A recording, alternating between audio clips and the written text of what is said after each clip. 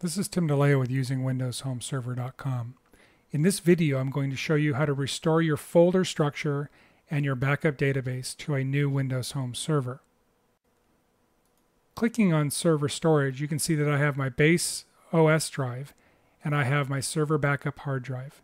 You want to make sure that your backup hard drive is recognized before starting this process. Clicking on Computers and Backups, you can see that I have my base server here.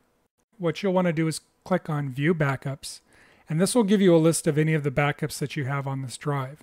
Now I have a pre-Vail backup because this case and computer was actually not available at the time, and I backed up all of my system off of my Vail test box. You'll click on the date and time that you want to go through and do your restore, and you'll click on Restore. You have two options. You can see here that you can select or deselect any of the folders that you want to restore, and you can either restore only the files that are missing, or you can restore all of the files and delete anything else. You click on OK. It'll now start the home server restore folder process. Now I have about 100 gigabytes worth of data, so this will take a while. So the ability of time lapse will be back in just a couple of moments after this 100 gigabytes has been restored. Now that the restore has gone through, I'll click on Close. I'll click on OK. And I now have access to all of my folders. The next thing that I'll do is restore the backup database.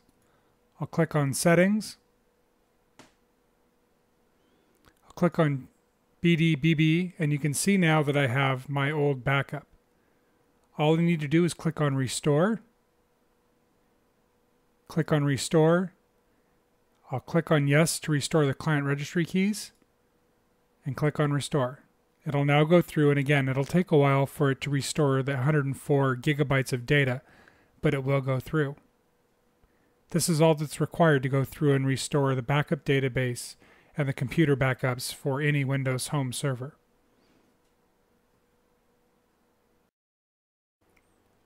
Once the BDBB backup is complete, you'll now have your backups within your system. You can see that because of the amount of time, my network has gone critical. But that's only because these systems that I have here have just been restored. Double-clicking on a system shows you all of the dates and the backups that are restored with the backup database.